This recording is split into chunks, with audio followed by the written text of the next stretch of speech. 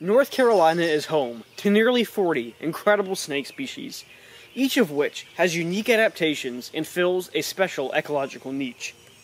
Of these species, only 6 are venomous to humans, and in today's video, we'll be learning how to identify these snakes and tell them apart from harmless lookalikes.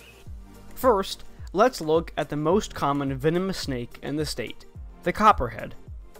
Found in a variety of different habitats, from pristine forests to suburban developments, copperheads inflict more venomous snake bites per year than any other species in the US. Thankfully, they are also pretty easy to identify if you know what to look for.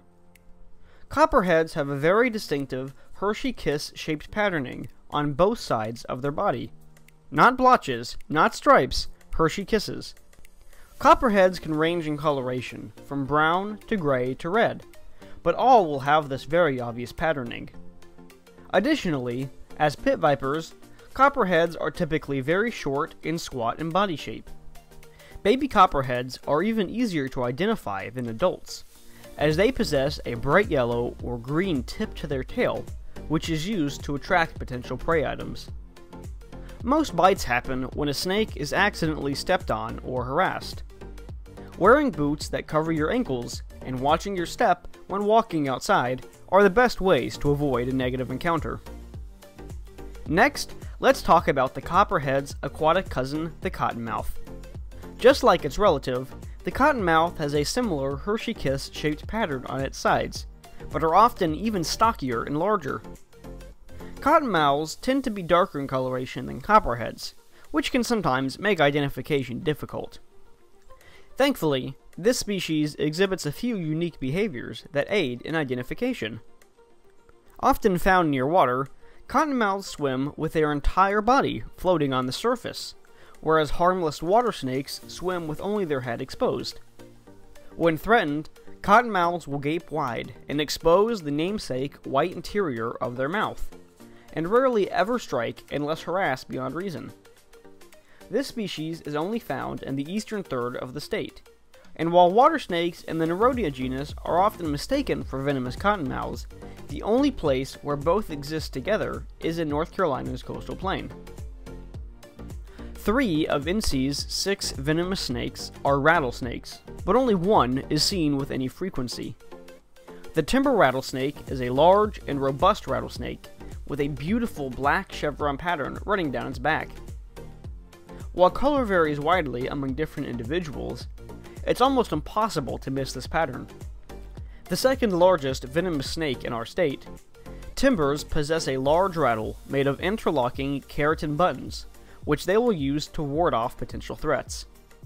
Often heard before they are seen, this species only bites when their warning is not heeded. Most common in the mountains and coastal areas, timbers are seen much less frequently than copperheads or cottonmouths, and usually make their location very obvious by way of their rattle. A much smaller rattler that calls North Carolina home is the pygmy rattlesnake. Often less than a foot long, these tiny pit vipers can only be found in the sandy soils of our coastal plain, where they spend most of their lives concealed beneath logs or artificial cover. Rarely seen, pygmy rattlesnakes have a series of black blotches running down the length of their body, and share the same stocky body plan of other pit vipers. The last 2 snakes that we will cover in this video only exist with regularity in extremely small pocket populations in southeastern NC. You will almost never encounter either of these snakes in the wild unless you are extraordinarily lucky, but they are still NC natives, so I will still include them in this video.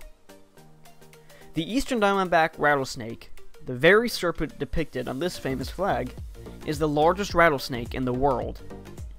Just like the more common timber rattlesnake, these reptiles do not hesitate to make their presence known by way of their very large and very loud rattles.